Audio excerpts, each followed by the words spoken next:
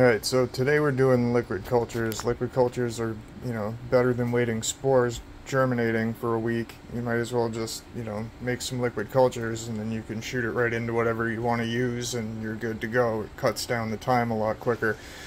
I prefer just keeping it simple. I sort of like the half-assed stuff a lot of times, and quite frankly, the Caro and water liquid culture is just the easiest. It's better. You're going to basically just take 300 milliliters of water. You want a 5% sugar ratio, so that's 15 milliliters of Caro, or roughly 1 tablespoon. You just add the Caro to the water, mix it up, and then throw it in your PC and sterilize it. A lot of people do it for like 15-20 minutes. Personally, I run it through a full cycle just to be safe, since I do mold work. So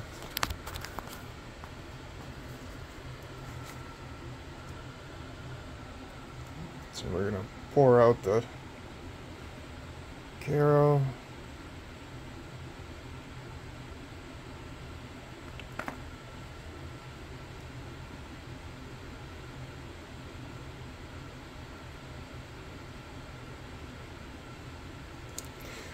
You can also use honey or agave or maple or pretty much any type of natural sugar that you can find.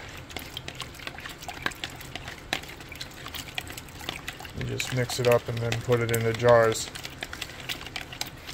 I know you can buy caps with injection ports and everything and all that, and that's great if you have the extra money to spend on them. Personally, I'm cheap, so I take my lids and just drill 2 holes in them. I got in the habit of putting Tyvek under my lids for my PF cakes, and I do it for the liquid cultures too, just for shits and giggles. So afterwards, I will put micropore tape over the holes as well. And then if you really want to like make your own self-healing injection port, you can always put a dab of like silicone on top of the spot where the hole was. Leave one for air exchange. And then you've got your own little self-healing port. You don't want to do it before you PC it though, because it'll suck it right through the hole, or it'll just melt it and turn it into a mess.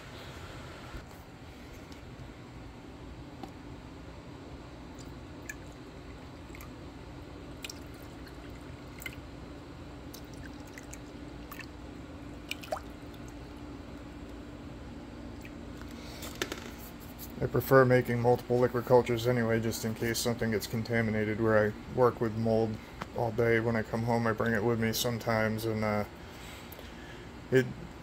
there's so many ways to do everything now. It's really great. Back in the day when I started, back when we created Shroomotopia, like everybody was like dead nose about doing everything one way, and they'd throw fits if you did it some other way. But there's a gazillion ways to do things. I prefer to go the easiest route with the less effort and as little being spent as possible. Alright, so now my lids are on. I got my freaking fake Tyvek under it. I ended up running out of Tyvek. I usually use the